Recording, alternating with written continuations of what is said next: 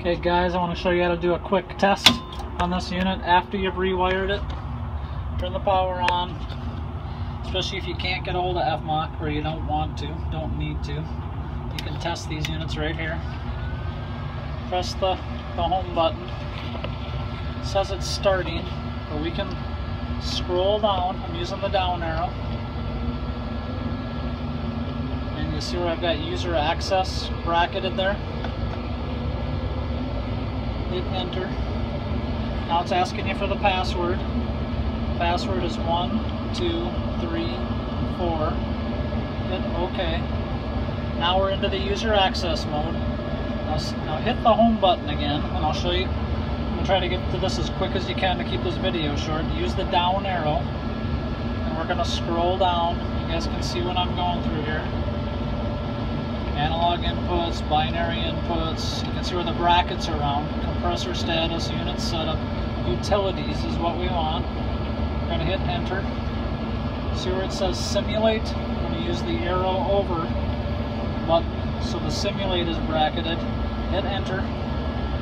Now see where it says simulate room sensor? We're not simulating that this is a thermostat. This is the temperature that it thinks the sensor is in the room. So I want it to think it's hot, because it's actually fairly cool out here in Minnesota. It's in the mid-70s today, so it's cool in the store. So I'm going to scroll down, hit enter. I'm going to use the increase button, and if I keep hitting it here, you guys notice where it says decrease. See how that number is going up? 73.4, 74, 70. I'm going to try to get it up to like 78 degrees here real quick, guys. And I'll show you how you do a test on this thing. Unfortunately, you can't press the button and get it to keep going up, so I'm going to do it with my right thumb because I'm a little quicker that way. Do this as fast as I can for you guys. So 80 degrees. Now I'm going to hit OK. Now I'm going to scroll up so the brackets are around where it says simulate off. I'm going to hit enter. I want to change that where it's flashing off to on. So now I've got on. Now I'm going to hit OK. Now simulate mode is on, is what that tells me. So now in a couple of minutes here, it thinks it's now, this unit now thinks it's 80 degrees in the store. We've just fooled it into thinking it's room sensor. Simulate room sensor is 80 degrees in the store. So it's not a, you don't set it like you set a thermostat, guys. You're fooling it into, you're telling it what the temperature is in the space by doing this. I can hear the drive starting to spin up on the blower. I'm going to unplug my cord here. My phone's almost dead. And what should happen here is that the compressor should start, and that's what we want.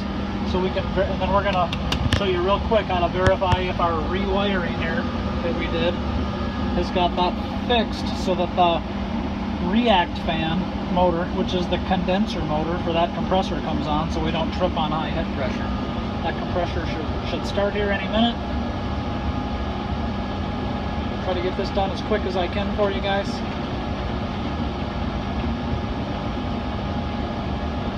But you know what it's like when you're standing here waiting for something. 30 seconds seems like an eternity.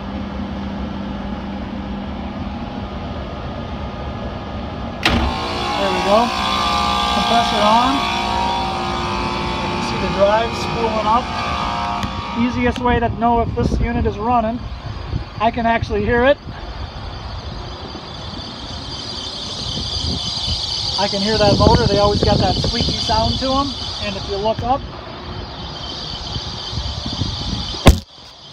I can see that flap is up, which means that that fan is running.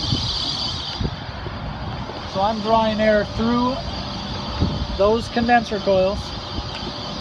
That's how this works, guys. I'm going to shut the fan off.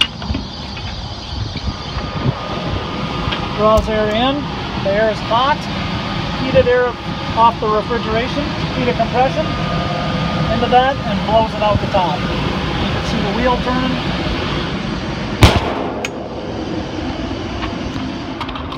And that's how we fix that.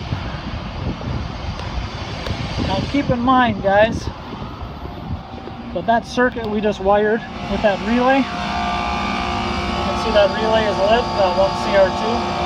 That just closes the circuit to allow this to run.